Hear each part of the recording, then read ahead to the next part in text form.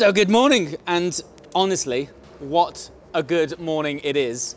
I'm sure you can tell by the sunshine on my face that today is going to be a really good day. And look what we've got. It's the first time I've used the DBX as basically our support car. And oftentimes I'll rock up to a test day or a race day in something massively impractical like the GT3, and I'm trying to wedge all my bags and stuff in there. But with this thing, I mean, everything's just, I'm not used to practicality like this. I know most people probably are, but I seem to make life hard for myself. Also, speaking of sunshine, check out that. This is what the custom lid was all about. Unless you've got direct sunlight on it, you can't really see this contrasting exposed blue carbon. But yeah, the guys at Image Design Customs did such a great job on that. So anyway, I haven't actually introduced where we are. Welcome to Silverstone. And today, and I'm nerding out on this so heavily, is that everything packed up?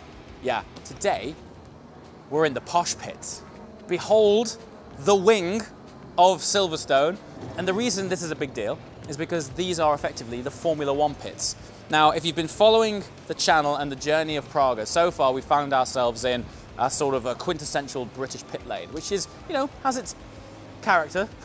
But today, we might as well be in NASA HQ. Come and check this out. All right, the last time you tuned in, we were in the pits of Oulton Park. Beautiful picturesque circuit, but behold, look at this. This is like the mothership of British motorsport. And today we've got some proper kit here. So walk with me. The significance of today is that it's the first test day of the Brit Car Championship, which means all of the cars which are competing are here. And you'll notice the caliber of things that we'll be on circuit with. So we've now got quite a lot of GT3 cars, proper GT3. McLaren 650S GT3 car here. This is run by Motor1, who brought the car down. We've got a Praga over there as well, look. And there's quite a few Pragas now. I think we've got 12 Pragas here in total, which is amazing. So we're on track with these things. So all of a sudden it's getting pretty serious. The super cool thing about Britcar is there is a complete mixture of classes, categories. So you'll have a full-on GT3 car with a high downforce car like the Praga, all the way over to things like this. It's a massive mixture. So from a spectator's point of view, the grid here is so eclectic and so mixed that the racing looks brilliant out on track. Look at this. This is really serious. This is a Lamborghini Huracan GT3 Evo. I mean, this is really serious race car stuff. I can't actually believe that I'm on the same track as these guys. And they're really properly fast. So we have to be on our game to either keep up with these things or keep out of the way of them. Look at that. And it's still running the naturally aspirated V10 on this, only completely stripped out. Lots of aero upgrades. You won't believe this lineup. We've got all of the cars here, all the Pragas in the famous Silverstone wing. Let's give you a walk and talk through the amazing lineup that we've got. It's so cool seeing them all together for the first time. So I think in this garage alone, there's probably 8 Pragas. There's a couple of other cars ran by different teams. But here they are. And they, I mean, you know, obviously, fundamental platform are all identical, but when they apply liveries to each car, they just look totally different. But what is interesting, all of the engineers you see here, the whole point of this test day is when we come back, both Miles and myself and every other driver in these cars feeds back and gets the car set up to their specific driving style. And there's a fine balance, isn't there, when you've got 2 drivers in one car. Both drivers have a different driving technique. Thankfully, Miles and I are fairly similar in sort of proportions and I believe driving style, which helps a lot. But all of these guys are here working to set the car up for the race tomorrow. So come and check out our car. That looks well. So for anyone tuning in now, we were really honored to partner with famous car designer Frank Stephenson, who designed the livery for our car, which is why it looks pretty wild. Right now we've got all of the panels off. Now you would really class a Praga as a prototype car, meaning it's just designed to go racing. That's all. There's no road application with this car. It's not based on a road car. And as a result, there is a lot of development, R&D that goes into it, a huge amount of feedback from the drivers to get these cars up to scratch. Hence, when we come in, there's a swarm of engineers that gets on it like this. We've got laptops plugged into ECUs, we've got brake bias changes, tire temperatures, brake traces, everything's being checked. But look at this. I mean, if this doesn't say thoroughbred race car, I don't know what does. This is engineering porn right here. Look at it, it's all billet, it's beautiful. And this really is what separates a sort of prototype racing car from a racing car which is developed around a road car. I mean, you can tell this whole thing is one carbon cell, which makes it nice and safe, but it's very rigid. Suspension movement is minimal, but honestly, it's an amazing thing, and I'm still having difficulty trying to share with you, the audience, what downforce is like. It's a really strange thing. Basically, you've got so much cornering grip that you step out of the car with neck ache. That's the sort of thing, because your head, the car's capable of cornering at 3G. So, in effect, there's some corners where your body weight weighs 3 times the amount. So when you step out, you're shattered. Anyway, let's go check out some more cars. This thing in particular, this is something that's definitely going to hassle us on the track. Look at that. This is a full-blown Nissan GT3 car. I mean, a proper GTR GT3 car. The pull and power of this thing is outstanding, and it's a big boy thing. So you either don't want to be in the way of it, or you want to be proficient in getting out of the way of it, or ideally, we just need to be really good drivers and make it not be a problem for us. So let's see how it goes. But look at for context, look at the size of this wing. The aero on it is unbelievable. You know, on this channel we like to set a spot of context. How's that for you? Is that giving you an idea of, these are just 4 of the slicks which are going onto the GTR. It's absolutely colossal. I'll just sort of stand there for you for our favourite strapline on this channel, a spot of context.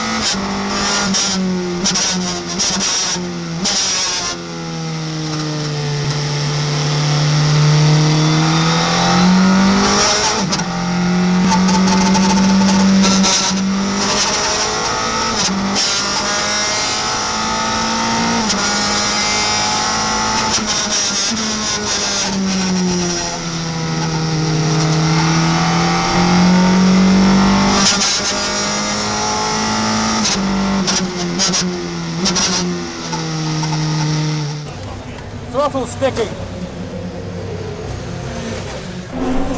Yeah, not the best session that. We've got a problem with the throttle sticking. I know that might sound a bit extreme. It's not as extreme as it sounds, but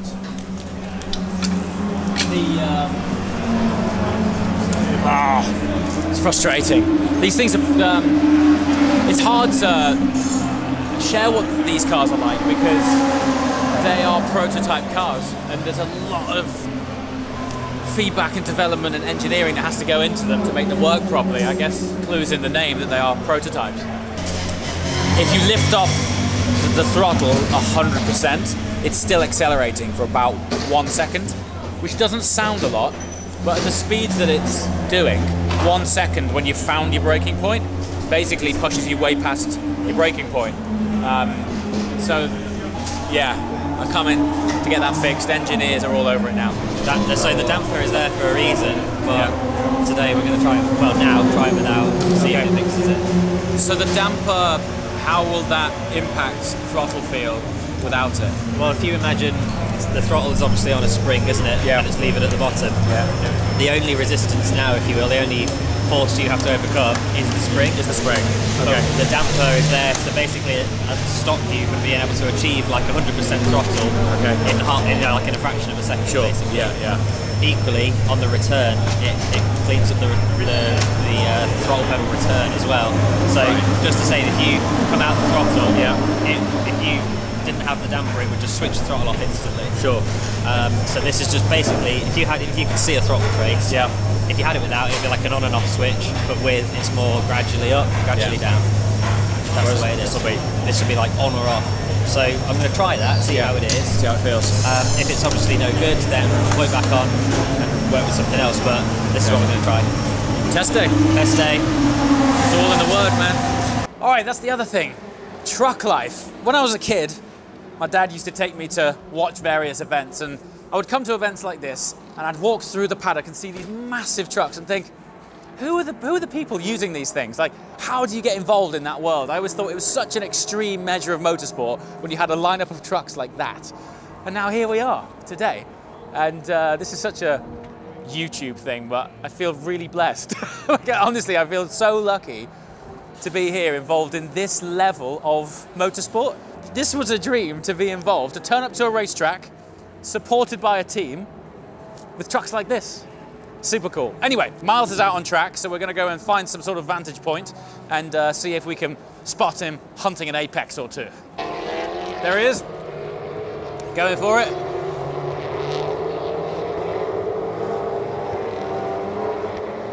Looking well, he's looking quick. I tell you what, Frank was right, you know.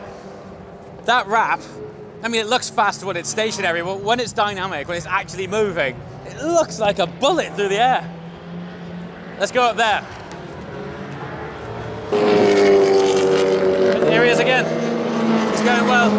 He's going well. Judging by the fact that he's still out would suggest that the issues have been resolved.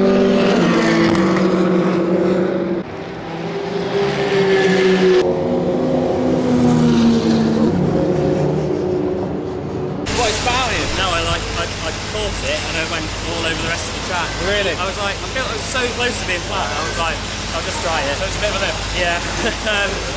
Yeah. So I really think that the throttle sticking was actually the damper. So that's gone now and it's completely gone. Right. You've just got to be a little bit more, just be delicate. very accurate, a bit delicate or very delicate. Okay. But yeah, you don't get that surge now.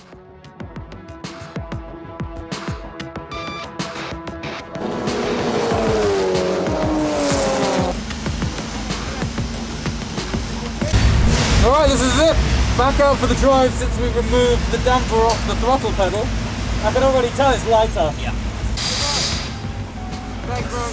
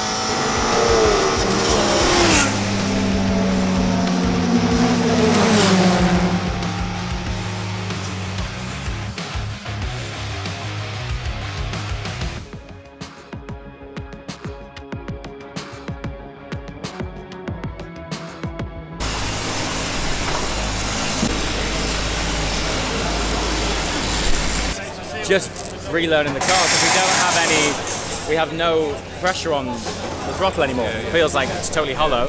So completely relearning how it's, like how much throttle application is needed, but it's like night and day difference in session. As in it's not sticking anymore. So well, it's good. Challenge now will be for Snetterton. Do we put it back? Yeah, no, I prefer it like that for sure. Yeah. Jimmy Broadbent. Yes, hello, mate. Good to see you, man. There you go, my mug. How's things? Yeah, good. Everything good? All right. Just getting used to driving again what is quite a ridiculous car around. It's ridiculous. Silverstone. Can you believe it's actually happening? Not really. I mean, I think I get those little thoughts when I'm going down the straight. I'm like, should I be having this thought now? Maybe I should store that for later. But, yeah, mad that it is happening. Definitely. Brilliant. Well, anyone who's been living under a rock and hasn't followed Jimmy's channel, there's a link below. And Jimmy's the sim pro of the UK. I think the obvious question is, have you found any correlation? Is there anything you can transfer from sim to reality? Well, I think like the easiest answer is sim racing gives you like a running start. Yeah. It's like I think there's a guy called Dave Perel who said it the best. It's like getting like a treadmill. You sort of start getting fit, and then you get into the real thing. Oh my god, Jesus! But I'd say things like racing lines, you know, sort of how to brake, how to overtake as well. Those are all things you can learn in the sim really easily. And of course, track layout. Yeah, exactly. I mean, angle C for me was a bit nerve-wracking. I've never driven there in sim before. Yeah. Drive here loads, so I know where I'm going. So I'm up to speed like that. So it's really handy. Cool. Brilliant, man. And so how's it all going? Like, how's testing going? Have you had any issues? We're pretty transparent with our audience. We haven't had the smoothest of ride. But the car's getting there now, and when it clicks, it's amazing, isn't it? Yeah, I mean, we've had a few teething issues, you know, just kind of small things. We have I think the steering wheel's a little bit, the connection to the hub's a little bit weird, so sometimes it doesn't change gear properly, but otherwise, as you say, when it's all swimming, you know, when it clicks, it's mega. The confidence it inspires is mad. I'm a massive fan of it. Super cool. So your first race is tomorrow? Yeah. Mate, so I can't do it because my co-driver Miles is selfishly racing another car in the same race. So I'm like, okay, I can't do it tomorrow, which is a shame because I would have loved to have raced here. But we do have an Enduro here, don't we, in July, I think? Yeah. Which will be nice. So. I'll make sure to turn him on the way by if I see him. Yeah, that's it. No, he is in a touring car, I think. Okay. So that'll be a bit of fun. I hope he's kind to us. Yeah, me too. You might be able to use his toe. And then, spring out. But no, it's great to see you here. My audience, when they found out you were here, were like, you got to get Jimmy on the channel. I was like, okay, let's do it. So here he is. If you have any like future questions that you want to know from Jimmy, let me know and I'll grab him just after he's jumped out of a car or something. So, mate, best of luck in the season. It's great to meet you, and I look forward to catching up with you after and before every race. Cool. Cheers, dude.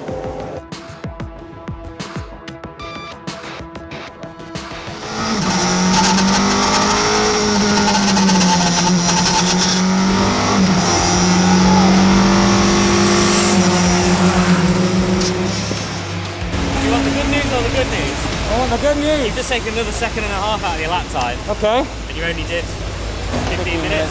Second and a half, okay. That's good. Yeah, that's good. That's progress. That's good news. Okay.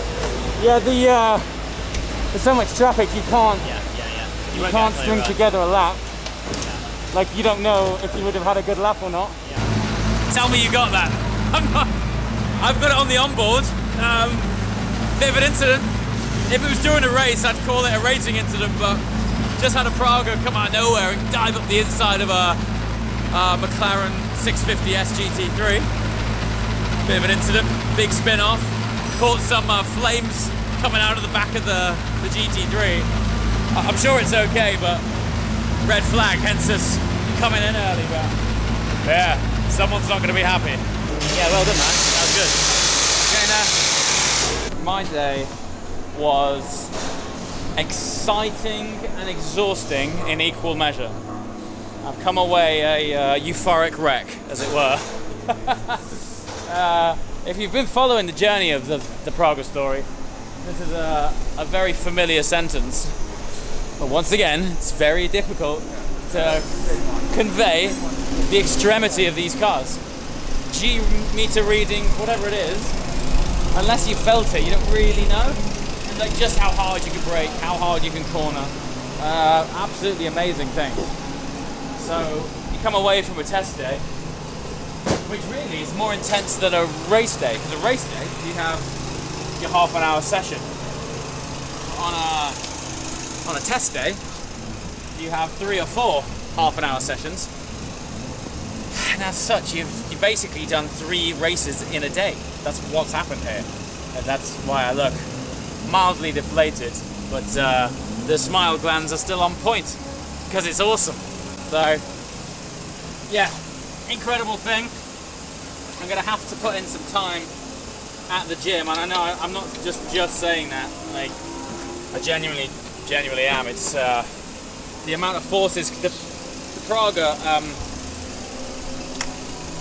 what is it? 380 horsepower, 640 kilograms, and 1,000 kilograms of downforce, and it's capable of cornering at 3G. But we have no power steering, no ABS, no traction control. So you're managing all of that yourself. You are the organic ECU controlling all of these things, keeping it in check. And there's just a lot to manage. But the biggest thing from a fitness point of view is under quite heavy aero load, because you got no power steering, it gets really heavy, like really heavy, to a point that you wouldn't believe it heavy. And you get arm pump, and your arms get quite stiff, and your shoulders get quite tight, and then your neck kind of loads up because of the G-force, and then you got immediate direction change. So everything that you just had on this side immediately transitions to that side, and you do that for half an hour. That happens a lot, and yeah, you come out baked and smiling heavily. Very, very cool. So anyway, gonna load up the DBX now, head on home. As always, thanks so much for watching. I shall see you next time. Ciao.